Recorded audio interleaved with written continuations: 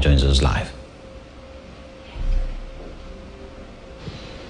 Well, a very good morning, Aseto. Indeed, we are in Mombasa, where the National Counter Terrorism Center has organized, or rather spearheading, a 2 days workshop. Remember that with this evolving nature of terrorism, there's need to review the counter-terrorism strategy after every 7 years. And remember that the work of the National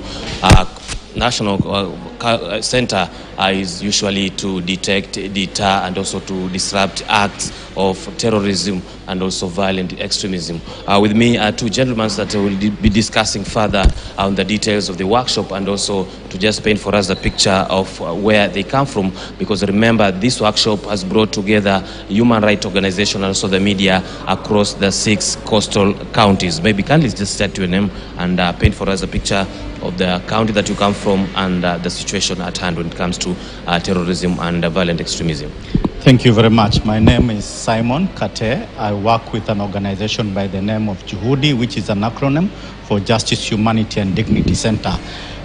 Today we are here to engage with the National Counter-Terrorism Center to discuss and review the process since 2016 on matters to deal with violent extremism and actually dealing with the whole concept of terrorism.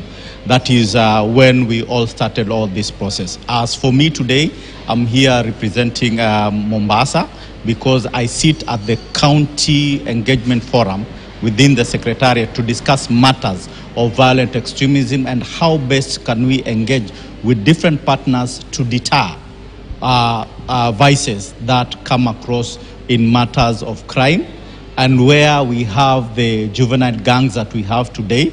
And this has been a good process because since 2016, where we could not speak on matters of terrorism, today we are here and freely we can discuss these matters in open spaces. So this is the review we want to look at and also discuss on different challenges we are facing today and how we can engage from one angle to another in order to also find means of now prevention rather than countering, because in most cases we find ourselves countering things after they've happened.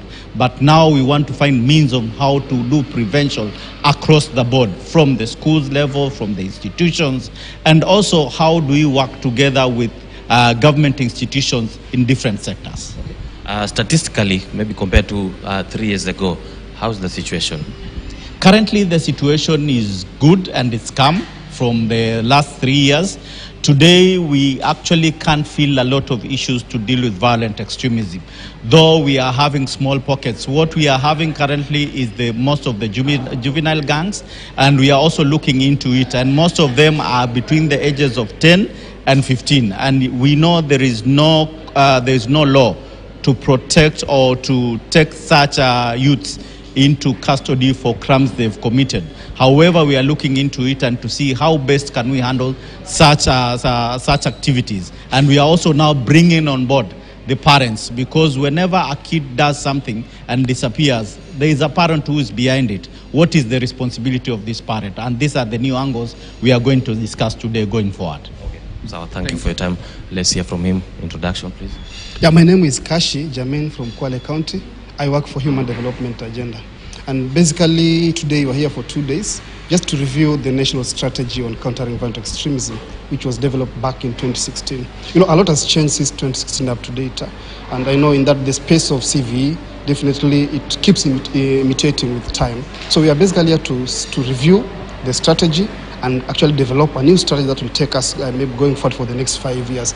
And one of the things that we'll be looking into reviewing is basically coming out clearly, identifying the roles of the counties in managing or protecting or preventing violent extremism. Because looking at the previous strategy, there's no clear role of the county government in addressing issues around violent extremism. So it's something that we'll be looking into, ensuring that we are coming out with a clear role of the counties in managing violent extremism in the county. Yeah. We've also had cries, lamentations from civil society concerning disappearances.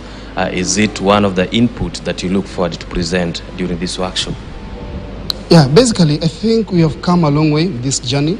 And disappearances was one of the issues that have been affecting, the communities, especially the civil society actors into this space. And one of the things we'll be looking into is actually looking at the access to justice, especially to victims of enforced disappearances, victims of extrajudicial executions. How do we facilitate access to justice? By ensuring that there's clear collaboration between the civil society, the national government, the counties, and also the communities that are affected by this vice. Thank you for your time and all the best. Well, there you have it, Seto. Those are some of the participants who've come here today for this